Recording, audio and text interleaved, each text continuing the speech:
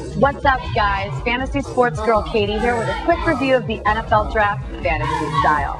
This time, I'm grading your Super Bowl champion New York Football Giants. As you'd expect from champions, the Giants came to Radio City with few holes in their roster and the skill positions locked up. In fact, the real news from the draft is that Jeremy Shockey is still with the team. They took care of their biggest need early, replacing safety Jabril Wilson with first-round pick Kenny Phillips. Mario Manningham in the third is a gamble, but if he listens to Burris and Toomer, he could be the steal of the draft. And if he doesn't, Tom Coughlin will have no problem showing him the door.